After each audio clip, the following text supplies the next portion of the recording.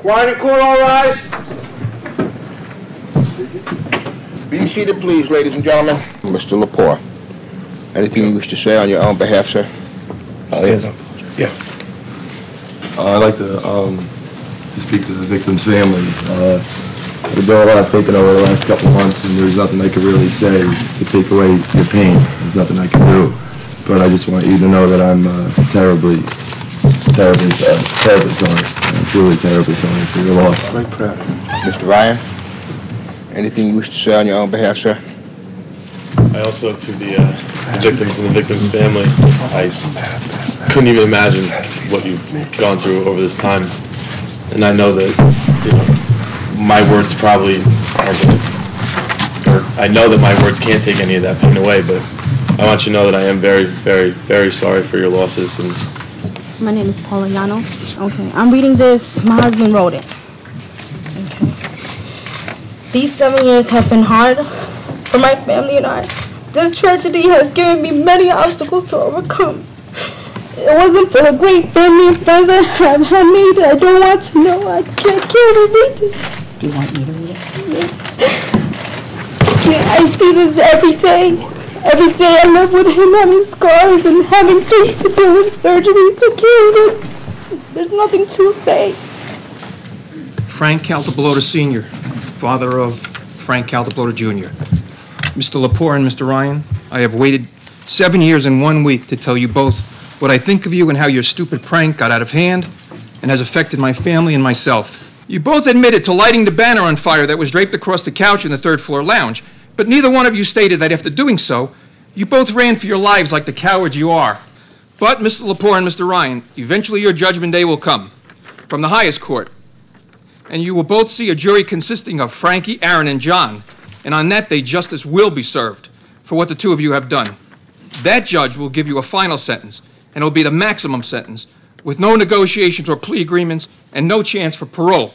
And on that day, that sentence, Mr. Lepore and Mr. Ryan, will be that you both rot in hell forever. My situation's a little bit different than the rest because my son Peter was at Seton Hall, in Boland Hall. Ran around that campus all day looking for his brother. I went to sleep, and within about 3 hours, I was woken by an RA banging on the doors, saying, it's real, it's a fire, get out. I turned around, went back into my room to call and see if my brother had made it out, tell him to get out, tell him it was real, and I couldn't get an answer. A fireman came up and rescued me, and that was immediately when I started to look for John. From there, I got taken by a state trooper along with my father and his girlfriend to the Essex County Medical Examiner's office, where I was shown a picture, and I had to ID my brother. And he was dead. So much pain was inflicted that day, and death. A pain you can't recover from. We're talking 3 lives. 16 months for 3 lives is not justice. I would like to say that these murderers should know that the 10 Commandments say, thou shalt not kill. I hope that they think about that every day and every night for the rest of their lives. And know that somewhere I will be out there praying to God that they are eternally banished to hell. And they will hear these words, God damn them both, God damn their families, God damn their progeny, and anyone who assisted them to commit these horrific acts. Sir.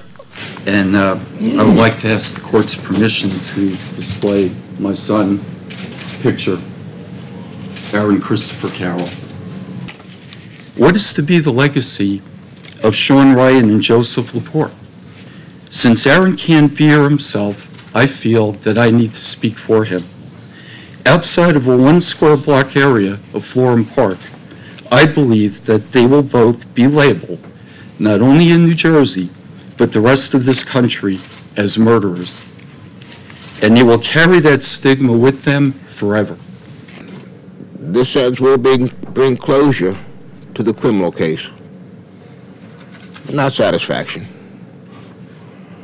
Therefore, I sentence you as follows, sir. On count 2 of indictment 03-6-2146, charging with 3rd-degree arson, I sentence you to the Department of Corrections for a period of 5 years. You are to serve 16 months before you're eligible for parole. I impose a mandatory